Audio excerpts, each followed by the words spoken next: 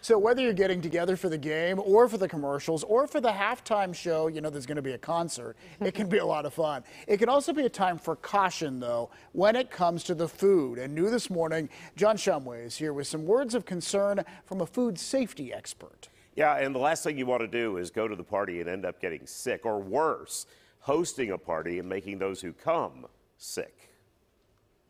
Most of us see a big game party as a blast with friends. Trevor Craig sees the risks. Those large parties where food's kind of handled haphazardly can be really dangerous. You can get things like salmonella, listeria, E. coli. Not to mention norovirus. Craig is a food safety expert with Microbac Labs and says your biggest risk is room temperature. Food that is kept hot should be kept hot, and food that is cold should be kept cold, and they should only be out of those temperatures for about an hour, maybe 2 hours at most, before you start reaching a dangerous level of bacteria that could possibly grow. He points out that crock pots are great to keep things warm, and use bowls of ice under cold items like dips. It keeps that food at a level that's not going to be supportive of bacteria. Craig says dips are particularly concerning. And most of the time, people are going to be re-dipping into that over and over and over again. And those can be very dangerous products after a while. Temperatures maintained, there is another important protection for all foods. Using unique utensils for everything that you're serving so that they're using just that item and they're not touching it with anything. So are any party foods less concerning?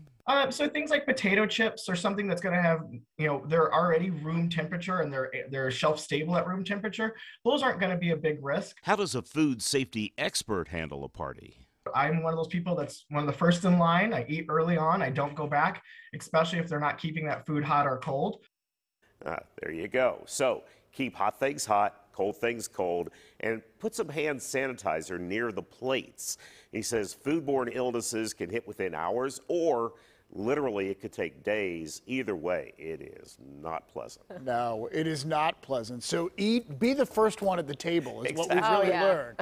All right, what about saving party food for leftovers? Should you, or just throw it out? Well, Craig says it all depends on how long it's been out. If it's something that you can reheat hot enough to kill the bacteria, you might be able to get away with it. But if it's a cold item that's been at room temperature for hours, he recommends you toss it. All right, so eat everything, no leftovers. Exactly. Got it. And eat it right away. Yeah. All right. Thanks, John. Thanks, John.